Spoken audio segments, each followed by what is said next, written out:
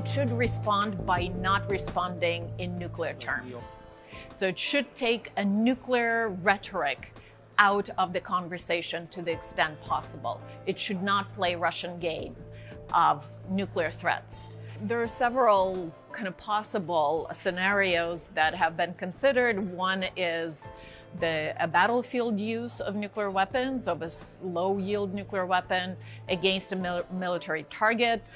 Generally, it is viewed that there's not that many military targets on the Ukrainian side that could present, as it were, fitting an attractive target. Another possible use scenario would be against a city, more of a political use.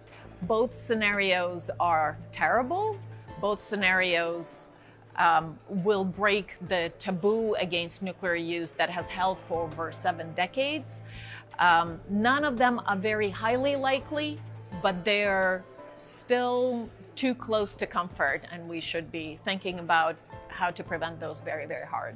We ought to be a lot more relaxed about it. Not because nuclear weapons are not serious, but because actually, look, there's no real signs that Russia has at all any intent of actually using nuclear weapons. It would make no sense to use tactical nuclear weapons on the Ukrainian battlefield, and in any case begins to court Armageddon. Instead, this is an information operation. The Russians know perfectly well that every time Putin hints about nuclear use, or some academic goes on television to say that there should be a first strike on Europe, there are going to be people in the West who get scared, and who therefore start to say, no, we need to make some kind of a deal. We need to pressurize Kyiv to make some kind of an ugly deal with Russia.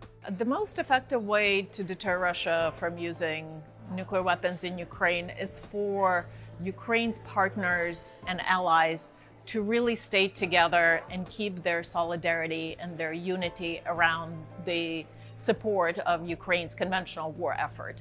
It is this kind of Russia's sensing of Western divisions and Western weaknesses, as it were, that could be a permissive factor for Russia to take that really drastic step.